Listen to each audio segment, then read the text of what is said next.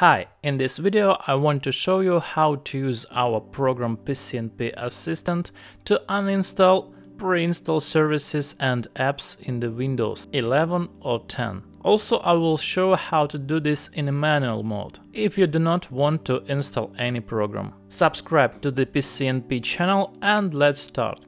First of all, I want to say about this app.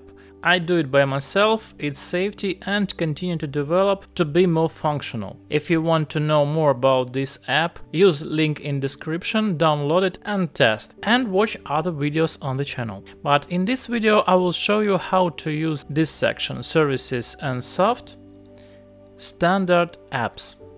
When you click here, the program scans your computer, your Windows, and find all apps that was pre-installed or installed further on your computer. And here you can find apps that you cannot delete or uninstall through the usual parameters. You need to use command prompt, for example Windows Store, Notepad, Calculator, etc. On this laptop my app had found 101 apps. You can click on each and read description what this app for. Then choose what you do not need and then click delete selected. Also there is a function reinstall all apps. It will return all standard apps that you deleted. Now let's see how it works. To make this soft I use C++ builder by Embarcadero. And here is the form with this page of the program. When it shows up, this function works.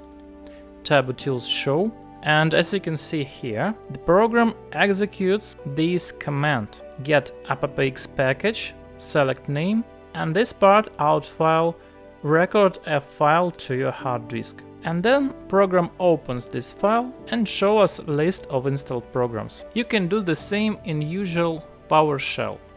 Click here, PowerShell, run as administrator, and paste here this command. Now you see the same 101 apps. Choose what you want to delete. This one, Microsoft Sec Health, and how PCNP Assistant uninstalls programs. When you click here delete selected, this function works. It asks, are you sure you want to uninstall select applications? And if you agree, it uses this command: Get-AppxPackage, AllUsers, name of app, and Remove-AppxPackage. You can copy this command also in PowerShell, copy the name you want to delete and paste here between asterisks. Click enter, and removing was failed. This app it may be not possible to uninstall, but other you can. Try it. You also can use this command. When I click reinstall all apps, the program uses this command. I will put it in description of this video. And with this command you can reinstall all standard apps in Windows 11 or 10. Nothing difficult.